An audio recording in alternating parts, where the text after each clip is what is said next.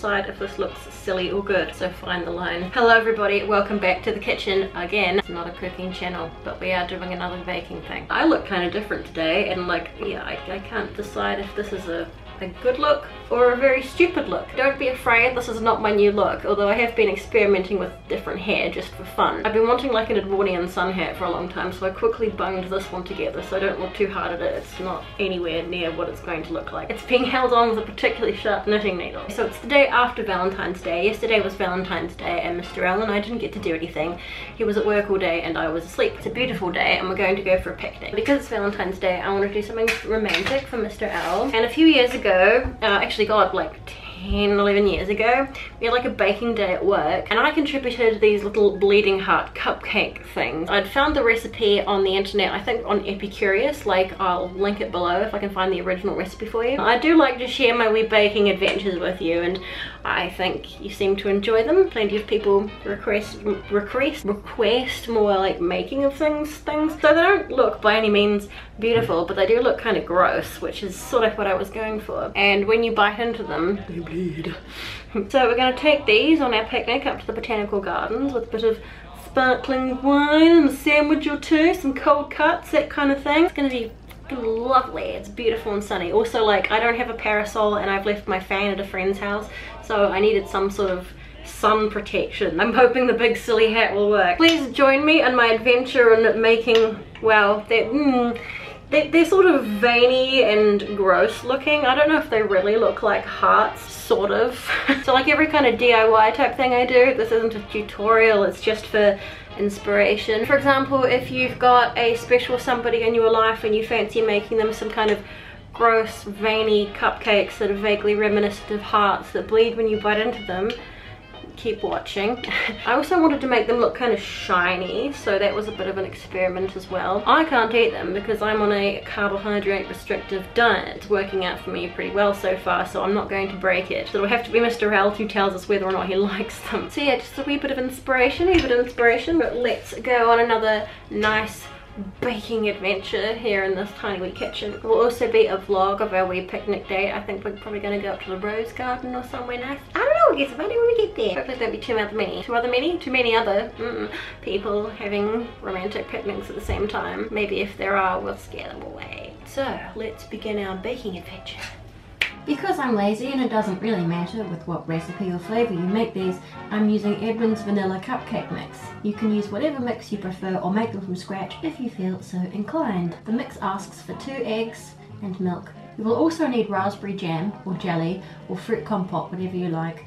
Red fruit goo of some kind. Raspberry jam is always good. I got a block of pre-made bright red icing, glucose syrup, blue food colouring, butter, icing sugar, and vanilla essence. First I measured out the butter, 1 part for the cupcakes, the other chunk for the blue icing, and left them to soften for a few minutes. To the butter I added the cupcake mix, the eggs and milk, and blanted it with a beater according to the recipe.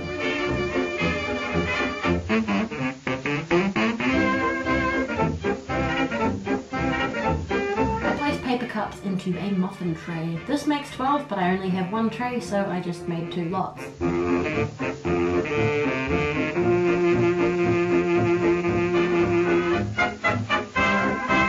Recipe saying to scrunch up a bit of tinfoil or use a baking ball or similar to dent each cake into a shape vaguely resembling a heart. I scrunched out little bits of baking paper and tried to make a minimal mess. While waiting for them to bake, I made the blue vein icing. I blended some butter in a bowl, dumped in some icing sugar and a bit of milk, not measuring anything as usual, a few drops of vanilla essence and some blue colour. I beat it and added more icing sugar until it kept a fairly stiff shape. Love made the birds that sing, the flowers in spring and everything for my sweetheart. Love made the skies of blue, the morning blue, the sunbeams too for my sweetheart. I stuffed the blue icing into a Ziploc bag to make a piping bag for our veins. Only a tiny corner needs to be snipped off. And here I'm experimenting with a glaze. I had no idea what to do, so I just guessed as I went along. I mixed together a bit of cocoa with a glob of glucose syrup and added a bit of red food dye to that to make it look more like thick congealed blood. Once the cupcakes were done, I left them out to cool and baked the second lot. This time I didn't put the baking paper balls in. When all were baked and cooled, it was time to put in the bleeding part. This can only be done after the cakes have been baked, otherwise the jam will sink to the bottom. I carefully cut little wells into each one and nipping off a bit, if you can see what I'm doing, so there's room for the jam. It's important that these wells don't go all the way to the bottom, maybe about 2/3 of the way in.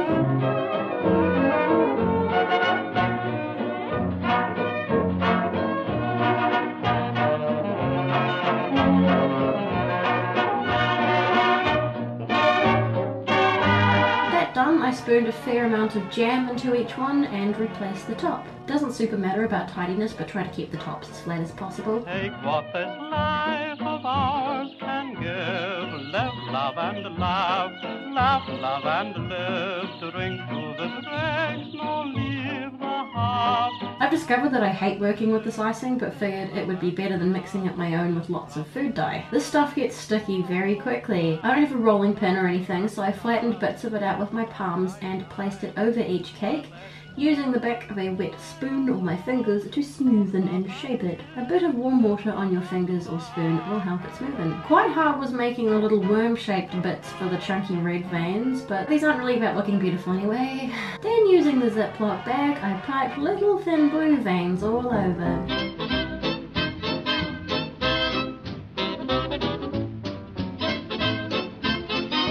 Testing my experimental cocoa glaze. I had to warm it in the microwave so it was soft enough to drizzle, but it is still extremely thick and sticky, so I only used it on a couple of cakes just to test it.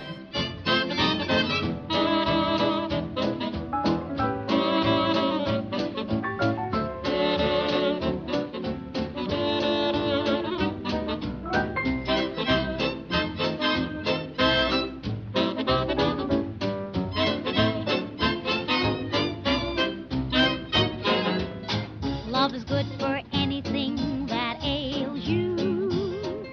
Baby, there is nothing love can't do.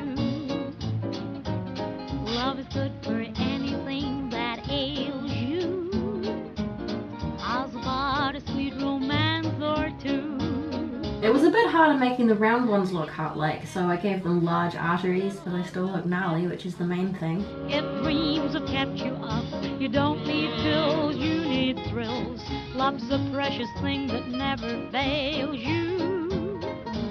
Love is good for anything. Somehow I managed not to film it, but I made another experimental glaze with glucose syrup, warm water and jam. I sort of splattered it wetly onto the cakes, and while this looks terrible and messy, it actually worked. Yeah, so that's there we are. What do you think? Love's a precious thing that never fails you. Love is good for anything. Thank you so much for joining me on the wee baking adventure. They really don't look as good as I'd hoped they would. I mean, I like how I achieved the shine. I feel like they're probably going to be quite sticky, but like I said, I guess you have to watch the vlog to find out what Mr. Al thought of them, because I made them for him with love, with my heart to his, forever and ever. I really want to eat one, but I can't. I think if I were going to do it again, which perhaps I will someday, I think the one that ended up looking the best was the one where I put like the cocoa in the glaze. Not even a glaze, I don't know, the shiny goop that I splattered on top with a wee bit of cocoa in it. I think it made it look a bit more bloody. Would you eat these, honestly? Like, would you take one? Would you take one? This nice, sticky, gooey, bleedy, ugly cupcakes. If you haven't already done so, please subscribe to my channel. Come and join us. Join our big spooky family. We are the best. I'm going to pack these in a nice picnic basket, and we're going to go for a lovely picnic in the sunshine. Not too much sunshine. I don't think it needs to be Valentine's Day necessarily to make gruesome cupcakes. I mean, you could make these any day of the year. You could make them anytime you barely well feel like it. As always, take care of yourselves, be nice to each other, stay gross and weird. No, don't. Just stay lovely, and I'll see you next time.